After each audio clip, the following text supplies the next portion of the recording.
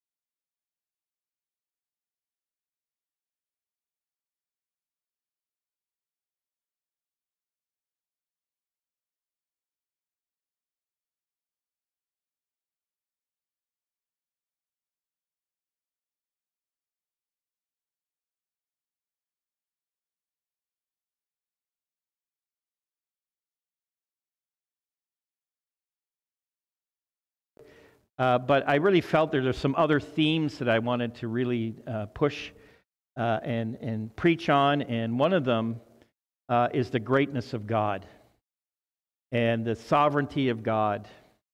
Big, big, big words. And so I apologize if you really wanted to hear here. And it's sad, but it's also beautiful. Everything that we have. You're driving down the road in your car. Have you ever thought the design of a car and the engineers who designed this and all the work that went into getting this car so you can go from here to the grocery store and back? Oh, but you know how much it costs us for gas. Oh, gas is so expensive.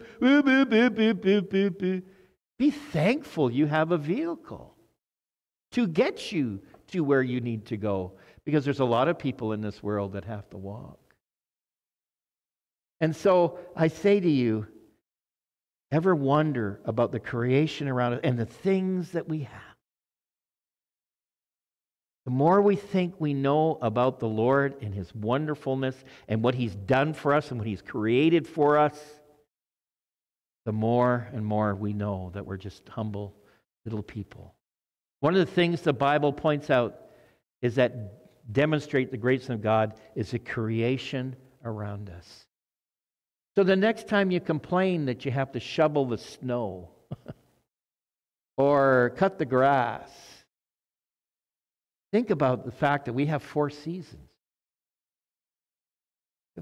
There's so many positive things. It's easy for me to say that because half the time I'm not home when it snows.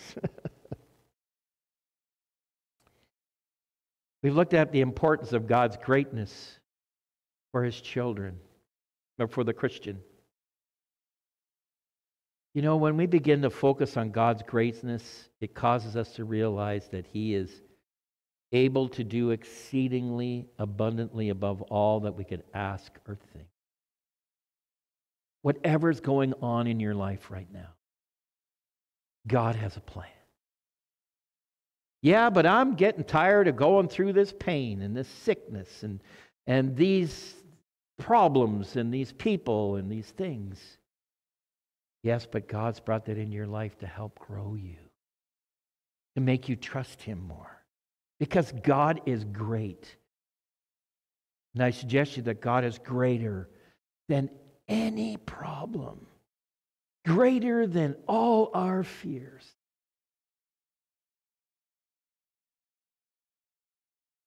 I was on a plane that was going to Abbotsford one day, and from the time that we took off from the Calgary airport to just about landing, it was cloudy. And the individual sitting beside me, it's about an hour flight. It's just over an hour flight. We took off, got above the clouds. You know, that's beautiful, all these clouds underneath. But then he had to come down, right? Because we got to come. Abbotsford's not Vancouver, so you're on this side. And down, down, down, down, down, down, down, down, clouds. Clouds right up to the window. This is what you saw, is clouds. And usually, I grew up with family in the Mission Abbotsford area.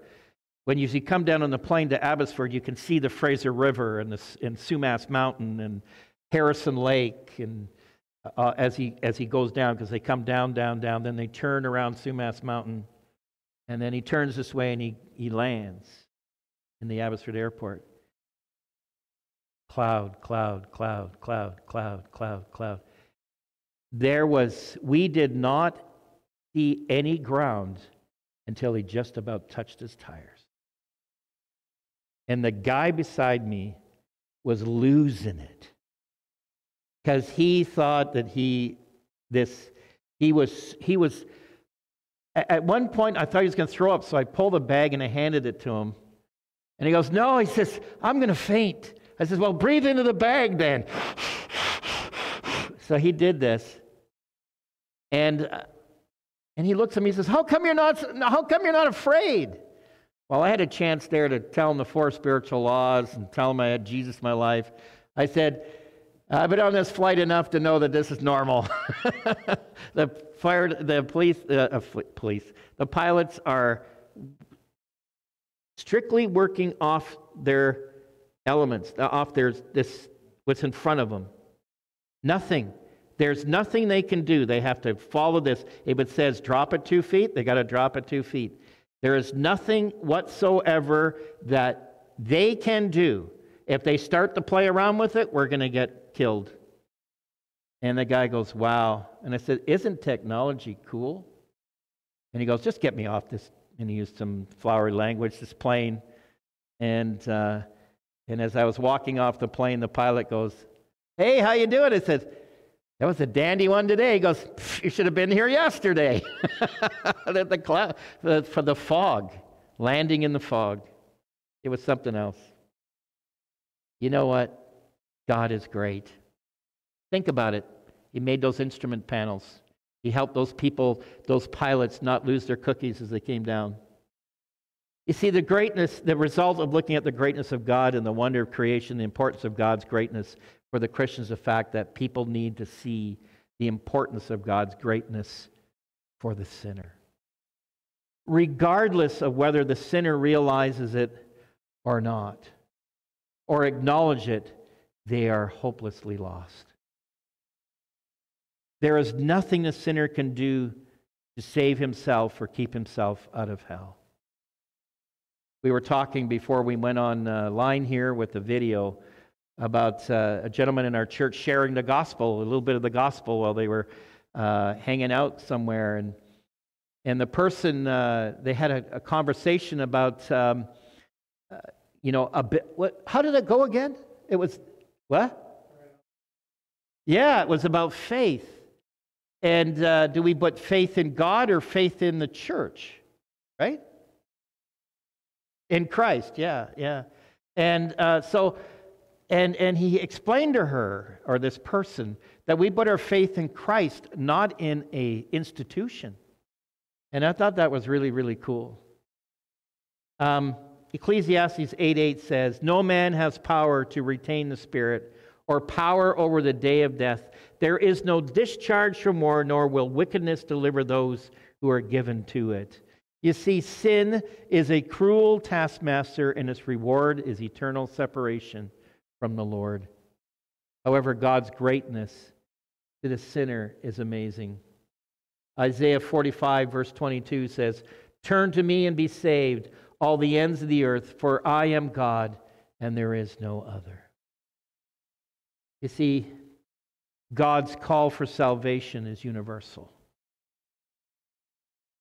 The Lord is so great that if people will simply look to Him in faith, and look to Him in prayer, He is able. Let's pray. Heavenly Father, I thank You for the opportunity I've had of sharing the Word of God here this evening. And I pray, Father, for those who are watching by way of video, that if they don't know Christ as their personal Savior, that they will reach out and phone me or email me or WhatsApp me, whatever way that we can communicate and talk and help them see their need and lead them to a saving knowledge of Jesus Christ. I thank You, Father, for the opportunity we have of understanding how great You really are. Father, thank You for the salvation that we have. If it wasn't for our salvation, we wouldn't even be here today. If it wasn't for even the aspect of salvation, we wouldn't even have a church facility today. And so, Father, thank You. Help us to see things around us in a far more